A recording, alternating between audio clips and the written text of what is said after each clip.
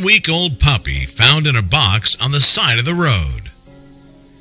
Deputy Earl Hanners found an abandoned 10-week-old puppy in a box near Atlanta, Georgia. It was a blistering 87-degree day when he heard the puppy crying from inside a cardboard box.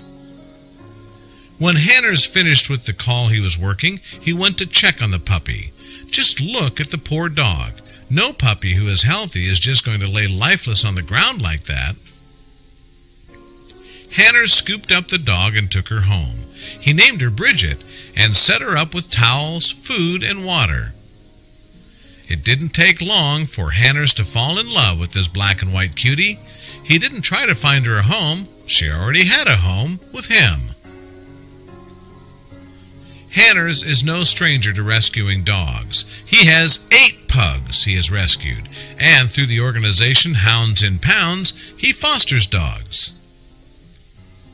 After a brief period in quarantine, Hanners introduced Bridget to the rest of the family. It didn't take long for Bridget to become a full-fledged member of the pack. The person responsible for abandoning Bridget was never found.